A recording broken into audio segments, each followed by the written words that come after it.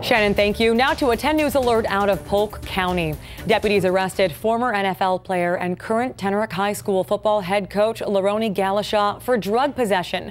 When deputies pulled him over for an expired tag, they noticed that he was trying to hide something. After searching his car, they found a razor blade with cocaine in the cup holder. They later found more drugs on him. Polk County Superintendent says he will be fired.